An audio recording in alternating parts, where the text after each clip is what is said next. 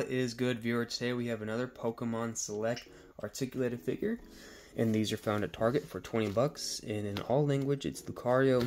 Thank you, French, for not having a weird way of pronouncing that. This says Series 2, but I'm kind of figuring out that the series don't really mean much, because I've seen this in Series 1 and Series 5, so they're series. So hopefully they do make the Charizard, because that was kind of lackluster, but I will have a review of that. But let's do the Lucario review right now. Alright, so Lucario has been released from his plastic prison, and I can say it can't stand. Oh, whoa, okay, put it in my mouth. It can stand on its own for the most part, which is a huge plus for me, which means that the articulation and the joints are going to be very stiff, in which they are, so that's what that means, yes. So that was the toe articulation. We get a bit of a swivel here this is coming from the base, like just under it, and then the knee, and then the toe and the knee, I guess. It's like 3 knees, I don't know. We get a little bit right here, a little bit of swivel, or not, I don't know what that is. I guess that's a swivel, right? Kind of like his heel. But he doesn't stand like that, he stands up on his toes, so. But anyways, it looks like there should be some articulation here. I can kind of see like a joint, but it doesn't really move. So you just kind of more or less get a swivel out of that point, and you're going to have to kind of move his legs in a way so they all line up, so you can actually get that bend right there instead of, you know, like that. Looking like his ankle. Got his ankles broke on the basketball court. Dang, sorry. And then you get some hip articulation here, which doesn't go all the way around. It is a bit limited. Got like that. That forward. Now while I'm here, this blue plastic looks a little cheap, man. And he's got a very, I'll get to it later. So we got some ab articulation here a little bit. I expect a little bit more out of that. Does it swivel at all? Yeah, so it does swivel, but I expect a little bit more of the abs. Interesting.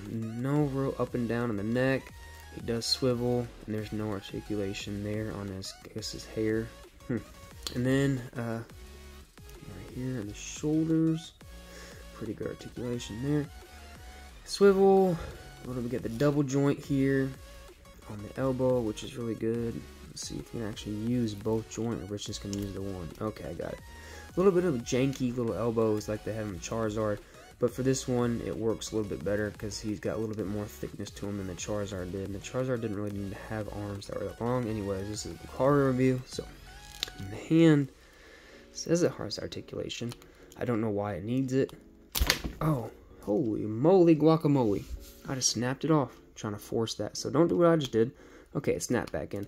He doesn't really need hand articulation, but he does have there a little bit. And he's got this weird spike. I don't know. I've never really understood. I never really liked the spikes. And this is just personal right there. I never really liked those spikes. Anyways, so before I get my head into the overall mold, let's get to the tail articulation. Don't jump in front of myself. So, what I was about to say, he does have kind of a derpy look on his face. I'm not sold on that. It's not bad, but he's kind of doing like a smirk, I guess. Not that great. I don't know why. Can someone point out just why he kind of looks derpy to me? Is it because the eyes? I think the eyes need to be moved in. I think maybe they missed on this. Like they're too far spread apart. He's like a predator. He's like a dog looking Pokemon. The eyes should be more up front instead of like prey animals on the side. So I think maybe that's it. I don't know. Sound off in the comments how you feel about that. Am I off? But he just looks like his eyes are too far apart or something. I don't like the way that looks. Anyways, I think I was getting into it. I may have already said it. This plastic here in the hip is kind of cheap compared to the rest. Looks like it's like it's on. I keep saying It looks kind of like different plastic. This is like maybe hollow. I'm not sure. Anyways, let's get to the stand, because I will go off on a tangent and start rambling about stuff, which I'm trying to get better at. But these stands, I love them. Let's do it. Let's do it. Do that in all my videos now. Hear that? It's like ASMR. What I'm getting at there is that these are beautiful, well-constructed stands that hold up very, very well. and they are great stands for 20 bucks. I still can't believe they include these. Get that tail switch to the other side because they hold the figures very well, and they're very sturdy, very strong stands, well worth the money. So that's just kind of something I did in 2 seconds. Very sturdy stands, as you can see, and then I'll put them way up, and they always withstand this test. Just great. It's hard to get stands these days, at least personally. If I feel like it's a personal problem, then I feel like other people probably have the same issue to get stands that work this well, that can hold the amount of weight and pressure and stress like these Pokemon Select stands do. I wish that they would just like sell them individually with little like clamps on them so I can use them for my other figures, because I love these stands. So lately I have been actually measuring these. So this one is going to be just under 7 inches. I know this is not like the best ruler to use, but just under 7 inches, and a little bit taller than the Tyranitar and the Siswing. So I'm not going to get into a big long rant like I have with all the other videos.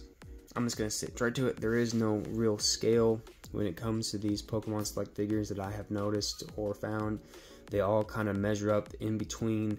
Charizard is like 5.5 inches, so they all measure up between like 5.5 and 6.5 figures, like inches, like this figure has. There's not a real scale to them. I know that Lucario and Charizard and Tyranitar, they have to be different heights. They can't all be that similar, but at the same time, I could be wrong. They do seem to scale well with each other, or at least they present well next to each other, and to other battle figures by Jazwares. But overall, I'm just going to say, before I get too far into this rant, that there is no real scale.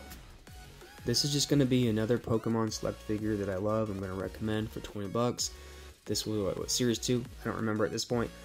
But for 20 bucks, you can't go wrong with these. The stand and everything with them, they're great value for your buck. It's better than buying the SH Figure Arts, which I'm sure is probably, you know, crazy amount. So, but if you need that, the SH Figure Arts is definitely a better figure, quality control and all that. It's going to be a lot better. This is going to be not the best one I've opened, but pretty good. I think maybe when this was made, they just missed these eyes and made them just look a little weird, a little off. But another great figure. Thanks for watching. Please like my other, please go watch my other Pokemon Select reviews, whatever you want to call them. Like, comment, subscribe. Thanks for watching. Be safe. Peace.